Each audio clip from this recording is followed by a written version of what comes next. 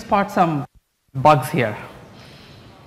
This must be very networking folks out in the room.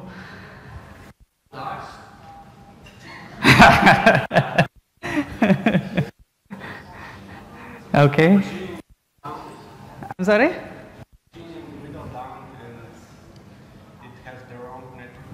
Okay, that's a good one. Yes, that's one. There are a few more.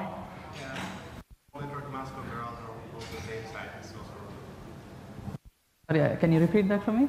The network mask on the router /25. Yes, that's wrong. Correct.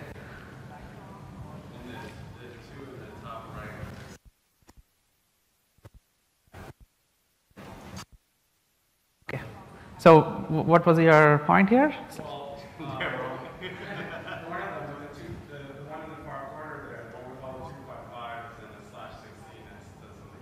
Right, it's a broadcast address, so you cannot use a broadcast address for a host. And here you have a 257. Okay, so here are the answers. So you got subnet, you got some duplicates, and the other one which is pointed out correctly is there is an incorrect subnet up here, and you cannot use the network address and you cannot use the broadcast address. So those are some of available on the OSSNA website. Also, if you want the slides in the original format, this is the link. So here is the agenda. I'll start with some introduction, how the container networking evolved over the time. What is the history of CNI, and go over the CNI, how it works, and what is the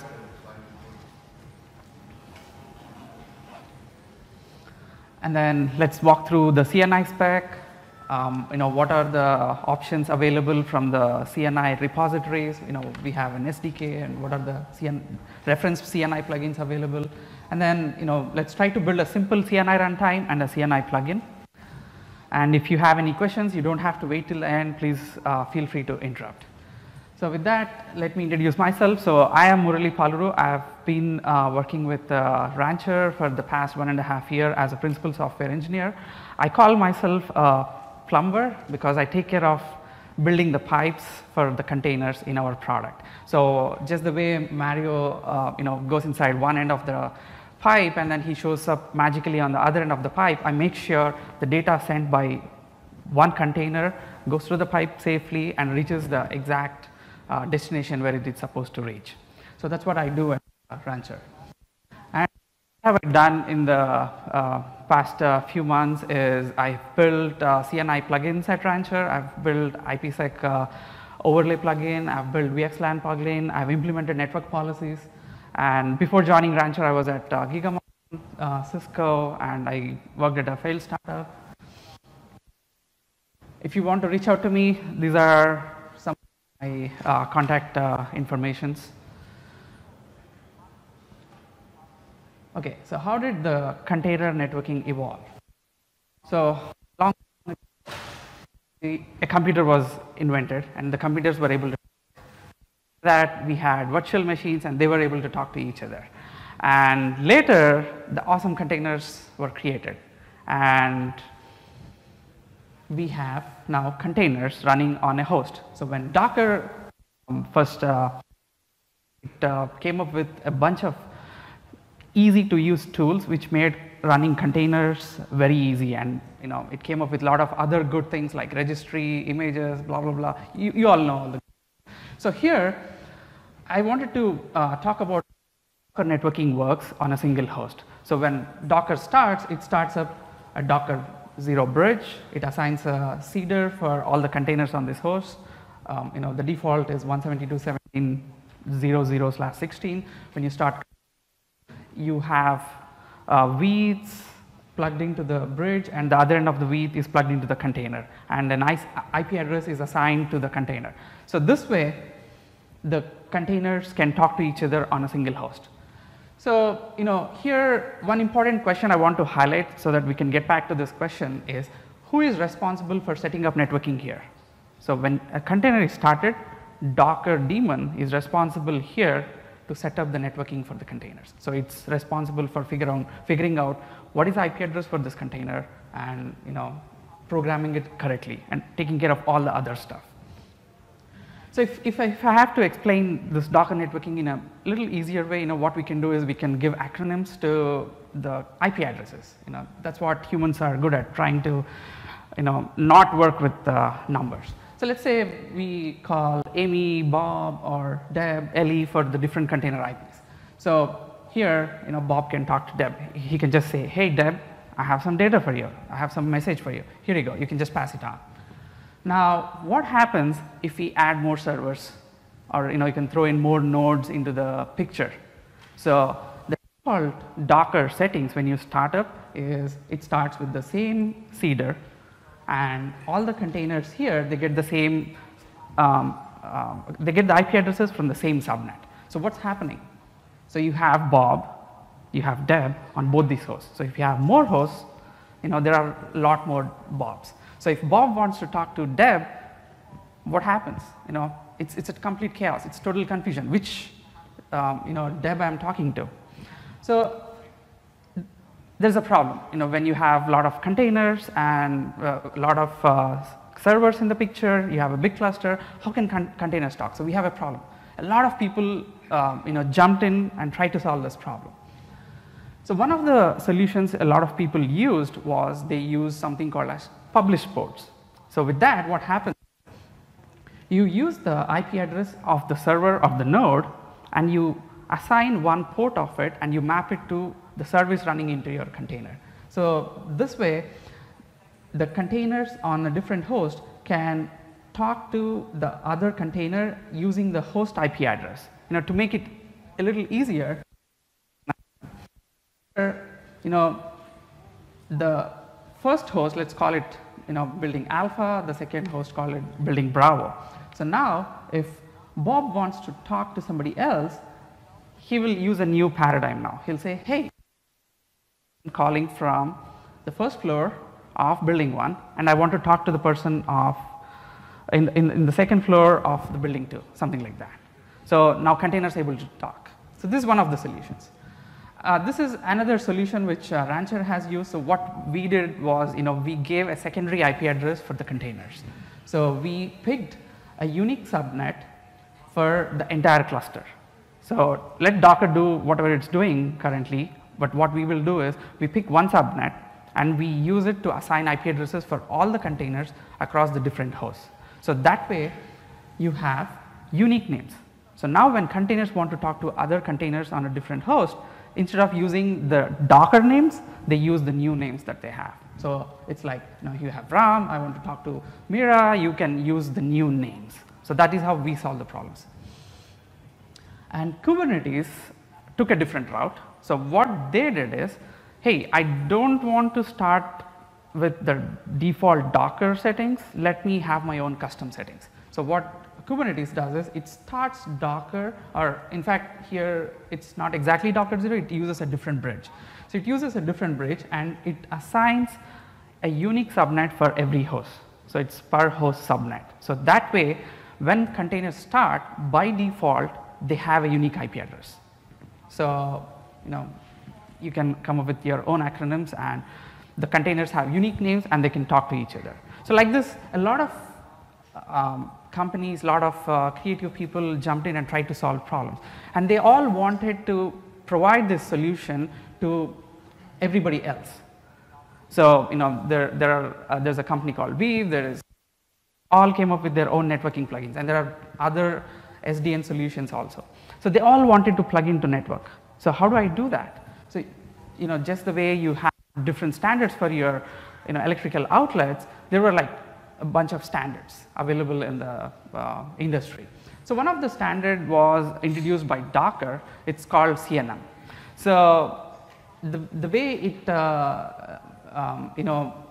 was released was, Docker was trying to solve this problem. They came across this company, I believe Socket Plane, and they had a networking solution, and Docker liked them and they acquired them and integrated into their product. So that's how the Docker guys came up with the CNM specification. But then there was another company called CoreOS. They were building a different container runtime called Rocket, and those guys, they saw there's a need to specify a specification so that other runtimes can also work. So they introduced CNI as part of their AppC efforts.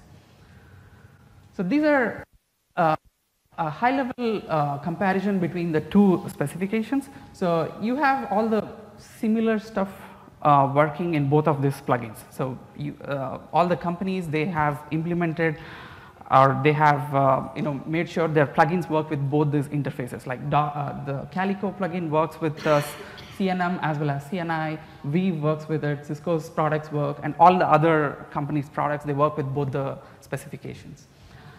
The other one of the important disadvantages, or one of the subtle disadvantages of using CNI is, a lot of people use Docker inspect, and the network settings section in the JSON output, you won't be able to find out what is a container IP address. So that's one of the problems of using CNI. So after some time, when Kubernetes wanted to adopt one of the standards, they looked at CNM and then they looked at CNI.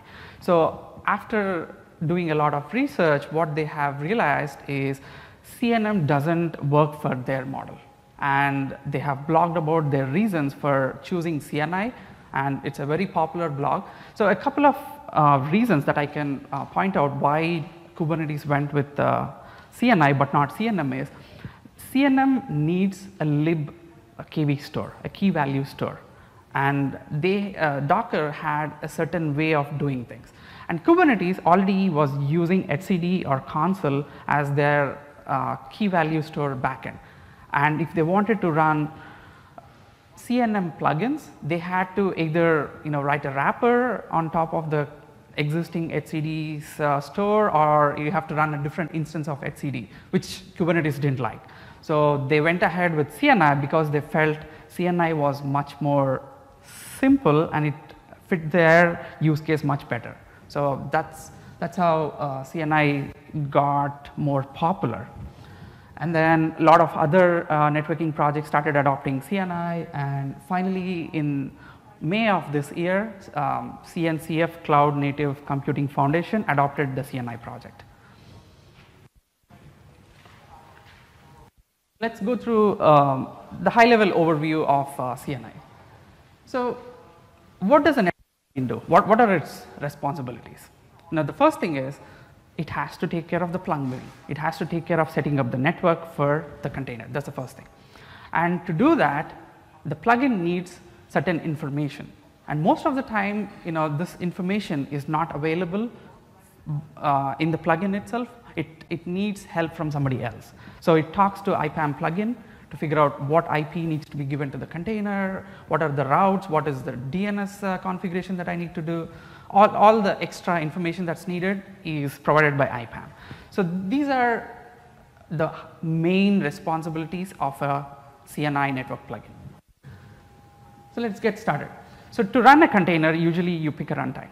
It could be Docker, it could be Rocket, or something else.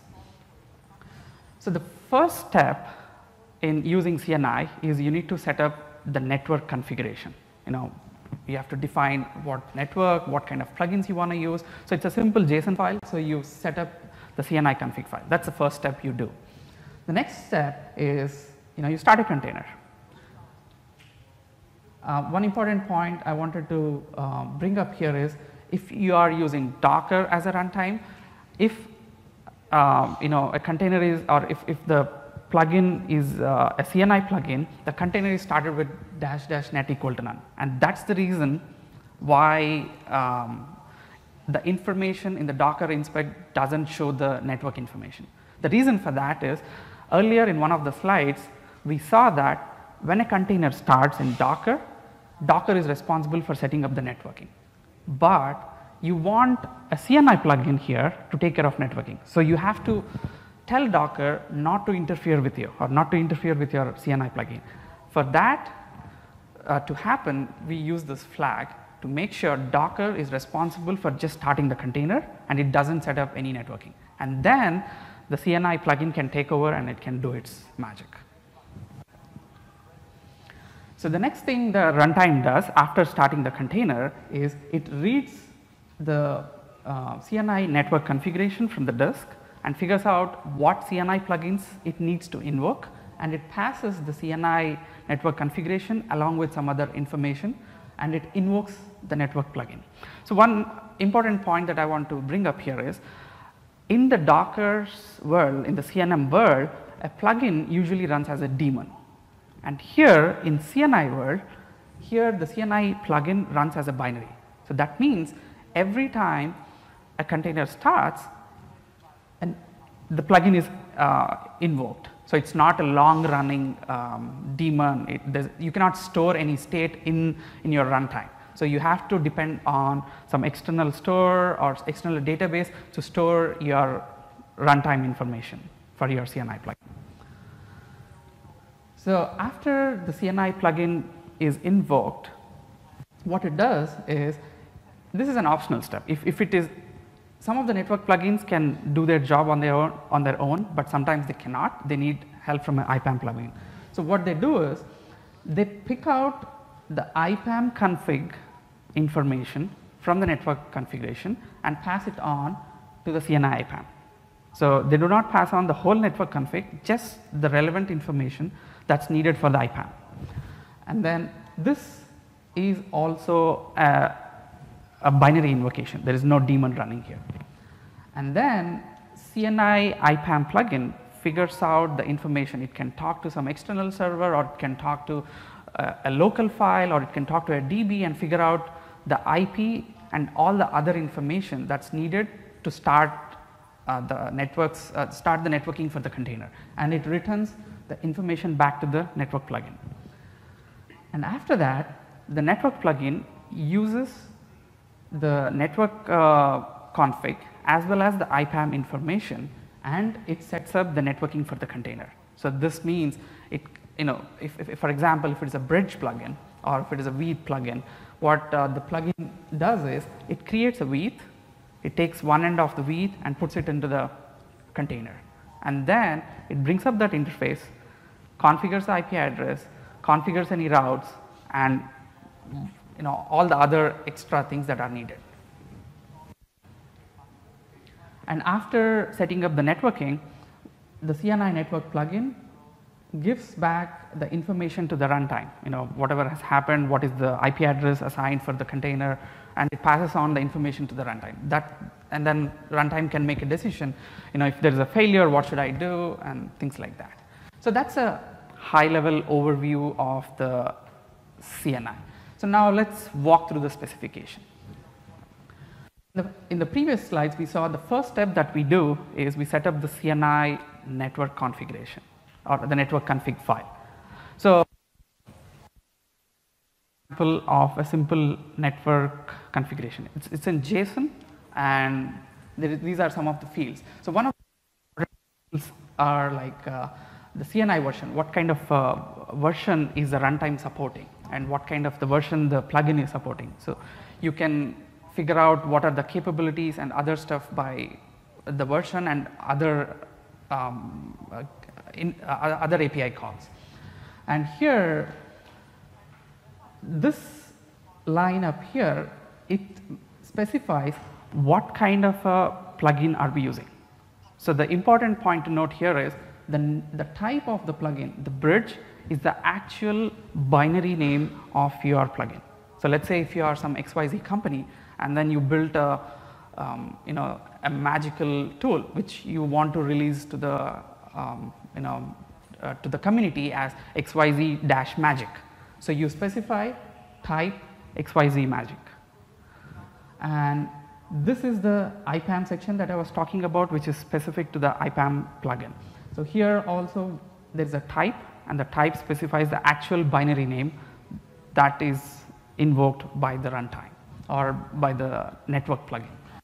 You have all the other information needed for the specific plugin, IPAM plugin. And during the step of the runtime invoking the CNI plugin, this is what happens.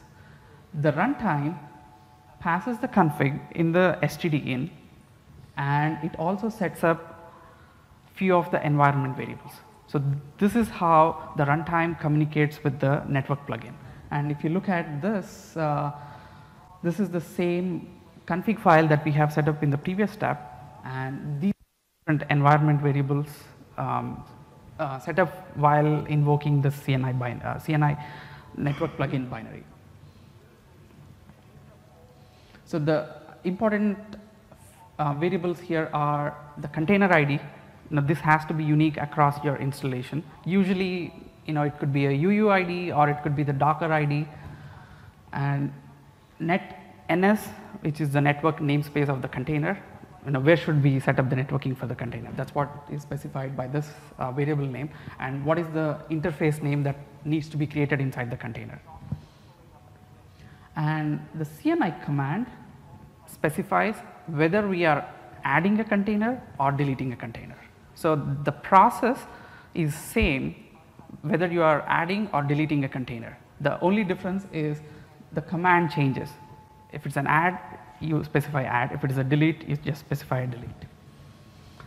CNI path specifies, where do I find my CNI binary so that I can execute them. And if you have your custom arguments which are not part of the specification, you can pass them using the CNI arguments. And this is the step where the network plugin invokes the IPAM. You can see only the IPAM section is passed from the CNI plugin, network plugin to the CNI IPAM plugin. This is the subsection of the network configuration file. And you pass on the same environment variables. Once CNI IPAM plugin figures out the information, this is how it communicates back to the network plugin. You can see the different options available here. You can specify an array of IP addresses. If you have, if you have an IPv4 address or an IPv6 address, what are the different routes that needs to be programmed? What is the gateway IP address? And what are the DNS server information? And the different search strings which go into the resolve.conf and things like that. In case there is an error, this is the output. Okay, so one important thing, this JSON information, when it is being written from the IPAM to the network plugin, this is printed out on the std out. So the JSON information is printed on the std out, and the written code, if it is a 0, it signifies it's a successful call. If it is a non-zero, then something failed. So in case of a failure, the code is non-zero, and the result, the JSON result is printed out on the std out. It looks something like this. You have the error code, you have the message, and the details. And once CNI network plugin has set up the networking stuff inside the container, this is how it passes on the information back to the runtime. You can see the different sections of the JSON file. Most of the information is from the IPAM plugin, and then you can add a little more information here and pass it on to the runtime. So this is an error code of 0 if it is a success, and a error code of non-zero, a code of non-zero to specify an error.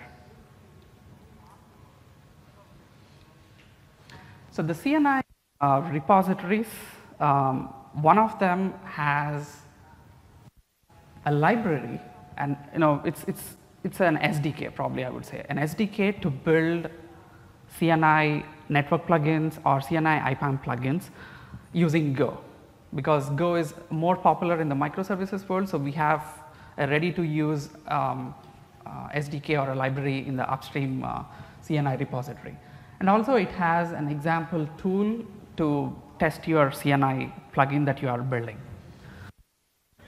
Earlier, the CNI authors have released a couple of reference plugins so that people can use them as is in their products, or they can customize them on top of the existing plugins. So these were part of the CNI repository, but in the recent release, they have been refactored out and put it in a separate plugin. So different repository. So you can find these plugins in github.com/plugins. So the different plugins which are available here are the bridge, loopback, IP VLAN, Mac VLAN. So these are the networking plugins. And you also have host local and DHCP IPAM plugin. So these are very useful if you are trying to build your plugin. You can use them as is. So the host local, what it does is you give the configuration in the network configuration a subnet that you want to allocate for your containers, and this plugin takes care of allocating IP addresses, keeping track of which container got a certain IP, and then once you delete a container, it releases the IP address. So the host local is useful in that. And the DHCP plugin is similar to the DHCP client running on a virtual machine. So if you want to get IP address from your DHCP server for a container, you could use the DHCP IPAM plugin. And the bridge plugin is one of the most popular plugins used by a lot of other folks. So what this guy does is it creates a bridge on the host, and when the containers start, they create V pairs. You put one end of the V pair in the container and the other one on the bridge. So that's how these containers can talk to each other. There are other Meta CNI plugins. What these do is, like for example, the tuning plugin is used to enable sysctl settings on the network interface of the containers. So these do not fall either in the network or the IPAM category, so that's why they are called the Meta plugins. So these plugins, you can fork these plugins and you can build on top of it. I wanted to show you the simple CNI interface. So there are like a couple of important calls: add network and delete network. So the container runtime calls into your plugin using these two APIs. So when a container starts, you get invoked on the add network, you get the network configuration, and if you have any runtime information, you get that in this call. And with the new release of the CNI, what they have added here is you can add, it's called add network list. So what this does is, if you want, earlier you could invoke one plugin of a CNI, but now let's say if you want to chain plugins, I want to run the bridge plugin first, and then I want to call the tuning, and then I want to call a port mapping plugin. So if you want to chain them, you have an option now. So you can specify that in your network configuration file. So when a container starts, it goes through these different stages.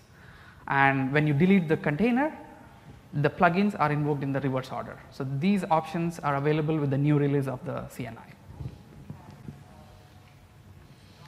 So now I just want to show you how to CNI runtime and a CNI plugin. So before I do that, you guys have any questions? Okay. I'm sorry?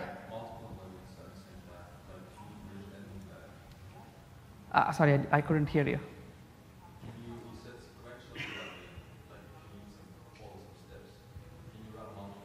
So I think it depends on the runtime. So some of the runtimes currently, they do not support multiple plugins, but it is possible. Theoretically, it is possible. So you just drop in 2 network configuration files in the config directory, and then if your runtime understands them, then you can set up multiple networks using multiple network plugins.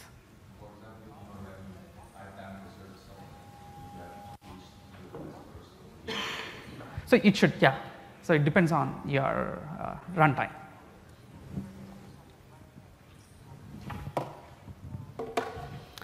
Let me pull up my screen.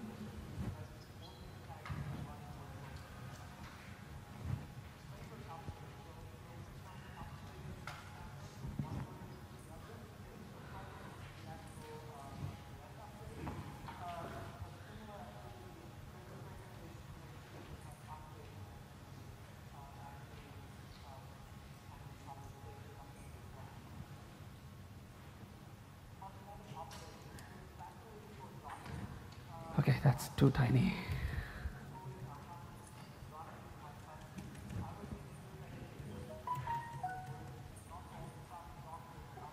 Is this visible? Okay. So this is one of my demo servers that I'm using.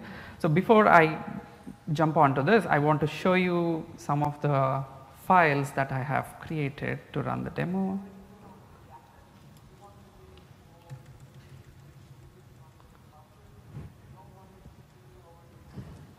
So I will upload these on GitHub by end of day today. I'll put in more nodes and commit them to the repository. So here I have a Vagrant file to run the different virtual machines on your host so that we get the similar configuration. And for one of the simple demos, I have the network configuration file.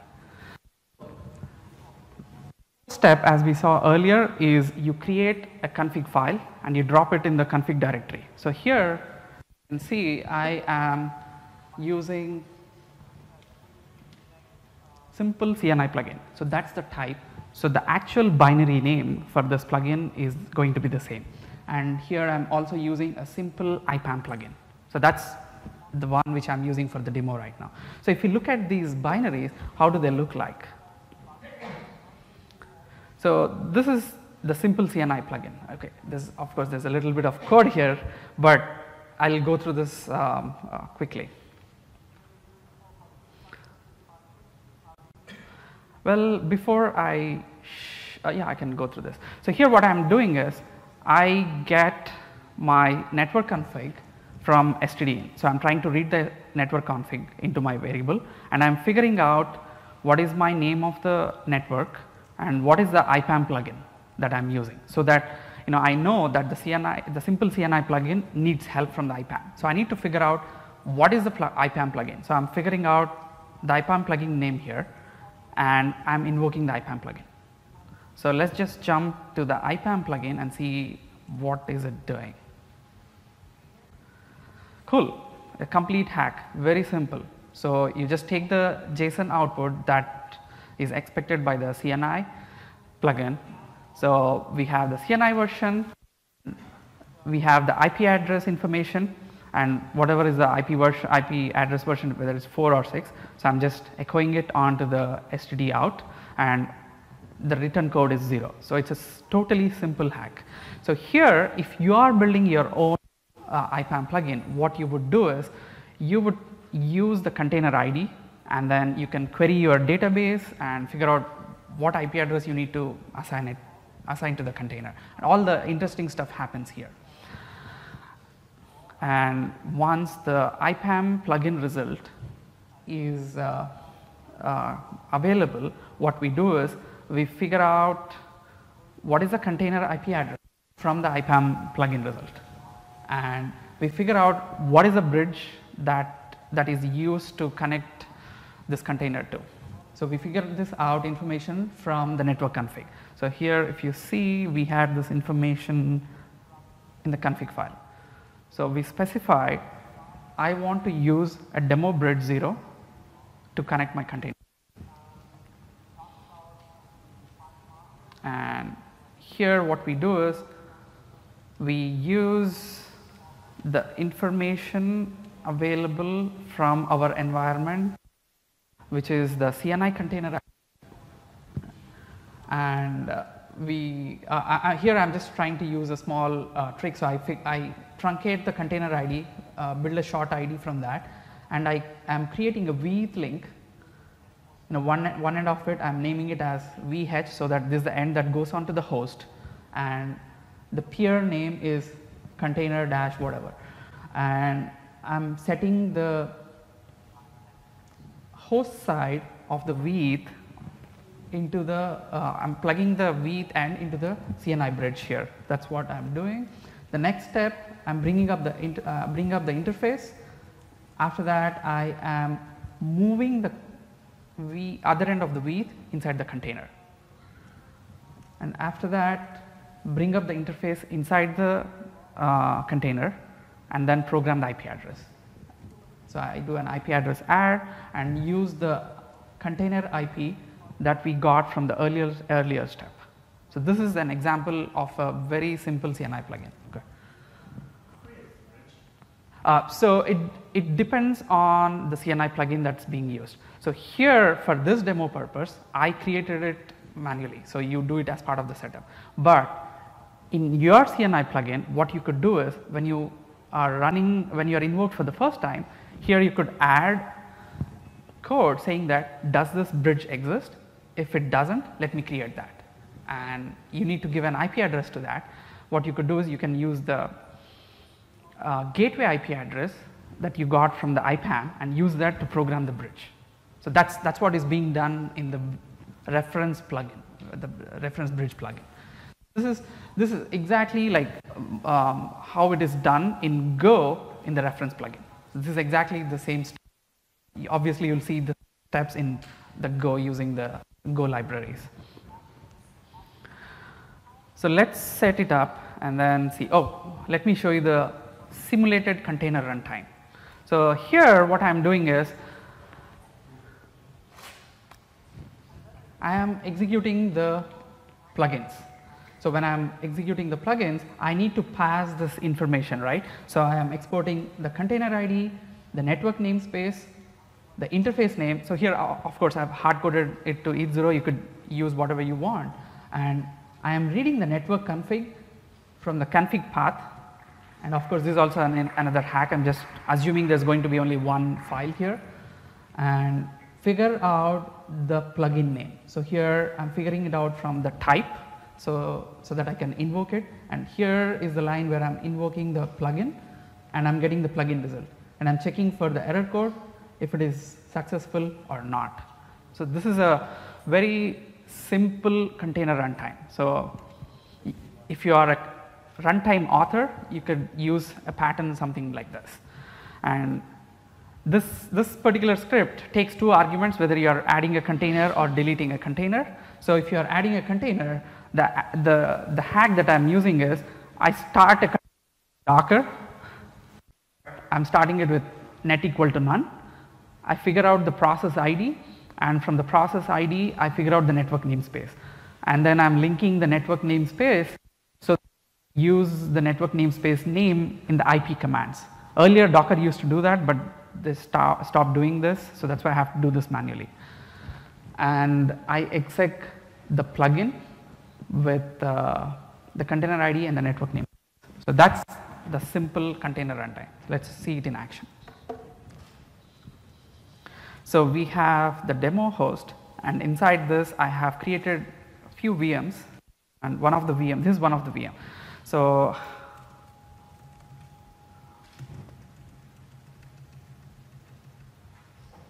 okay, is it good? Oops.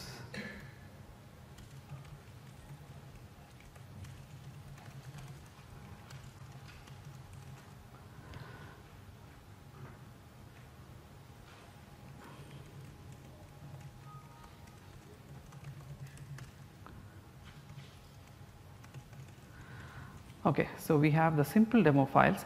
So the first thing that I need to do is drop my network config file in the config directory. So the default config directory is /etc